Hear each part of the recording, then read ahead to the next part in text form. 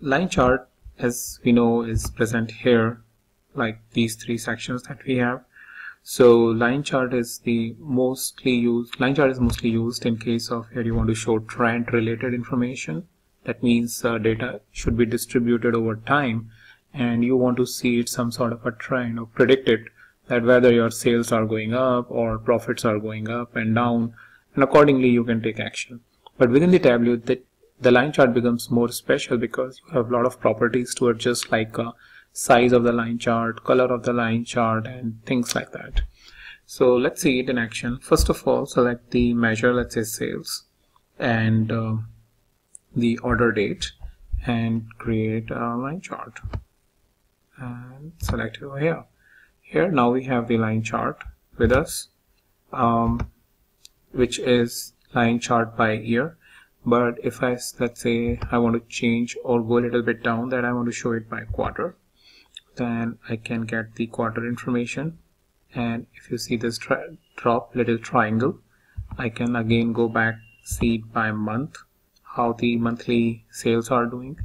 And if I want to go back again to the, let's say, year, which was much more better representation, as it is little bit very less cluttered, and you can clearly see that from 2000 to 2015 there is a little bit decline, but then going forward there is an upward trend. Alright, now let's try to create a section. So let's try to create a section by putting regions, and what we want to say is basically in each of the year how each of the regions have performed. So for that I will just drag it down here, and this is central region, this is east, this is south and west, and very clearly you can see east and west are the two regions where they are really doing good, and even little at certain extent south, but central is where I think there is stagnant growth from 2016 to 2017. Alright, the next thing I would like to show you is changing the size of the lines. So what we want to basically see, I know that this is increasing, right? But how we are doing, let's say, in terms of profit. So whether this is increasing or not. So let's put it over the size. And here in case of east and west, because the line size is increasing at the end, clearly saying that its profit is increasing. But in case of central, it is declining, because from 2016 to 2017 the line size is decreasing. Same is the case with south, though the sales is going up, but the profit is declining.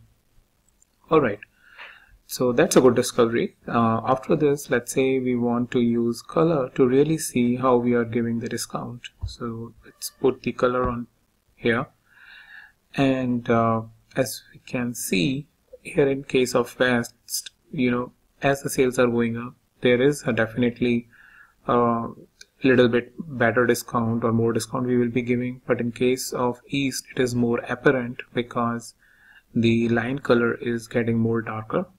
But here in case of south, I think we are giving very less discount, and as you can see the line color is pretty much the same across the years. But here in case of central, it is very clearly visible the profit is going down. Maybe it's because we are giving more and more discount, because right from 2014 to 2015 to 2016 and 17 the color of the line is increasing significantly. So that means central is trying hard to increase its sales, but it's stagnant. It's reducing its profit by giving more discount.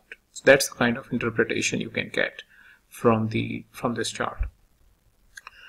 So that's how you can really take an advantage of the color and size and make your line chart, a traditional line chart, a much more visually appealing and effective and useful for your end user.